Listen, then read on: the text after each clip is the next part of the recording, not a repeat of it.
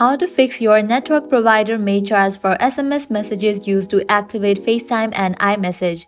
Hello everyone, this is Lisa from Create, Login and Delete. Now let's get started. Launch your settings app. Here we go. Scroll down.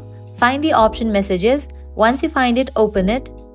Now over here you will find this section of iMessage. Toggle off for this option. Now wait for a minimum of 60 seconds and again toggle it on. And then head towards this option of send and receive.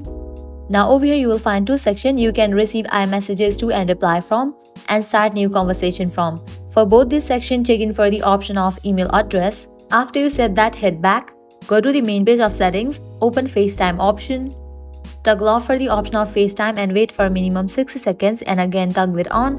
Now over here also you will find two sections you can be reached by FaceTime at and caller ID. For both these sections, check in for the option of email address. Once you do that, you will be good to go. Your problem will be fixed. So this is how you can fix your network provider may charge for SMS messages used to activate FaceTime and iMessage. At the end, if you guys find this video helpful, don't forget to like, share and subscribe. Thank you.